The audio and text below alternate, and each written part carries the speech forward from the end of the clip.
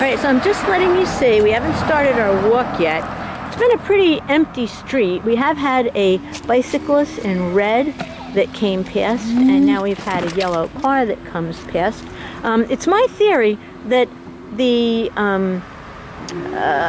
government wants to change the narrative from police and firemen are gang stalking to yellow cabs are gang stalking, and they've also started with yellow cars, people wearing yellow, things like that. So now I'm being gang stalked in the red that I was gang stalked with for 9 years, from 2006 to 2015, and it continues. The white, which started in July of 2015, the black, which started on May 29th of 2015, and the yellow, which started in July 12th of 2016. So I'm being gang stalked in 4 colors, compliments of your sick, corrupt, immoral United States government.